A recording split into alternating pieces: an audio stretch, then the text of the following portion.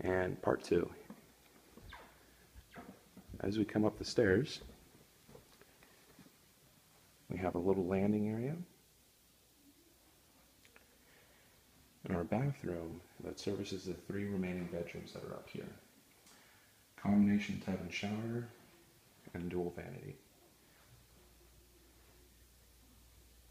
In the back, the bedrooms themselves are a very good size.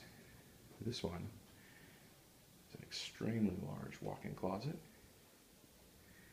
with a ceiling fan in the closet as well. Alright.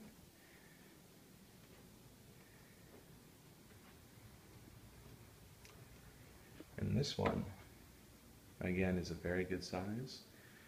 A nice tall window as well comes in.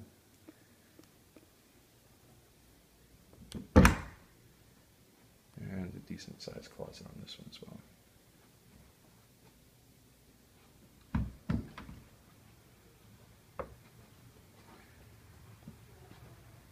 Our third bedroom, that's upstairs. Nice ceiling fans, double closet. And finally, the master bedroom itself. The large tray ceiling. Good amount of space. And bay window overlooking the backyard that could be a perfect office or master's retreat. See, it looks back on the backyard with a nice big crepe myrtle that's just right in front. And you'll see where those are going to get some nice little flowers on it. And finally, we have the master bath.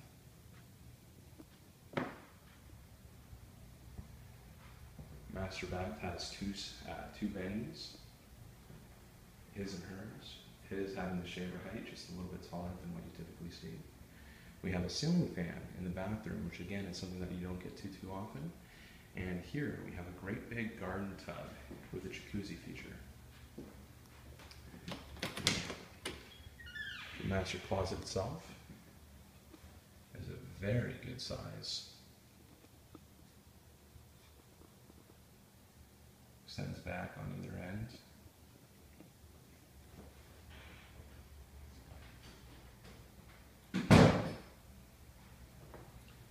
We have our water closet here.